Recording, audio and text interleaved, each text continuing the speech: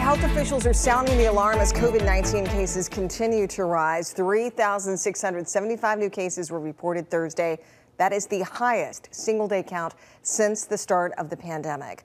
The state says that the count included some cases that would normally have been counted later today because of a glitch. The state also reported 41 additional deaths, including 22 from a review of vital records. And this morning, the state is imposing new COVID-19 restrictions at bars and restaurants. 7 Action News reporter Rudy Harper breaks down the new rules. State health officials revised and extended its epidemic orders to stop the spread of COVID-19 and the new drastic steps concerning to bar and restaurant owners right here in Corktown. Michigan health officials are ratcheting up pandemic restrictions as a second wave of COVID-19 batters the state. Hospitalizations have doubled over the last 21 days, and the reported death rate has increased for 5 consecutive weeks. We are at a critical time in this pandemic. We are now in the midst of another surge in cases. Dr. Caldoon with the state's Health and Human Services announced new orders to stop the spread of COVID-19. Employees at restaurants and bars must now collect names and numbers for COVID contact tracing, and no more than 6 people can be seated at a table. Bob Roberts co-owns McShane's and represents Corktown's Business Association. Personally, I think that it's a huge invasion of privacy. And so the real question becomes, what happens if somebody refuses to give it to you? Currently, there are 12 outbreaks in Michigan associated with bars and restaurants. Roberts says many businesses in Corktown can't afford another shutdown. Well, it's a challenge every day. Entrepreneurs have a tendency to be planners and to always look to the future, and obviously we're not in control of our own destiny right now. Our overall case rate in Michigan is at 172 cases per million people per day. That has been increasing for 6 weeks. Our 7-day average for cases is more than 2 times higher than it was a month ago.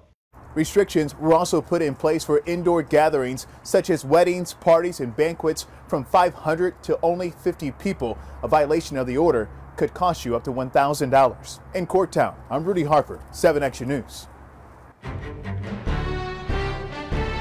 We're now just 4 days away from Election Day, and the candidates for president are making a final push right here in Michigan. Today, President Trump is set to hold a rally at Oakland County International Airport in Waterford Township. And this comes just days after thousands cheered him on in Lansing.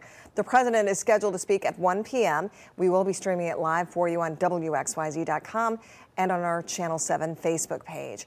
Meantime, Democratic challenger Joe Biden is expected to return to Michigan tomorrow, along with former President Barack Obama. We're still waiting to hear where they will be stopping.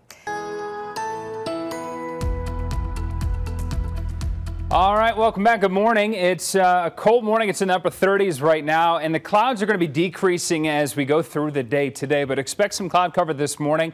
I'm also keeping a slight chance of some showers, especially across the thumb, but this could include Mount Clemens and all of Macomb County up toward Port Huron. So the wind's still out of the north coming off of Lake Huron, and for that reason, there may be a shower or two this morning all the way through about noon today, but the trend will be drying out, decreasing clouds, and just a cold day. Temperatures right now are in the 30s, and we're only going to warm up to the low to mid 40s this afternoon. So lakeshore flood advisories continues for St. Clair and Sanilac counties until 10 o'clock this morning, with the wind still out of the north or northeast. The wind's going to shift more out of the northwest by this afternoon, about 10 miles per hour or so.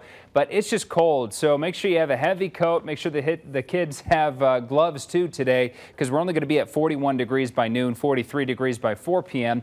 Clearing skies into this evening, and then tonight temperatures fall to 30 degrees overnight. It's just going to be a cold, calm night.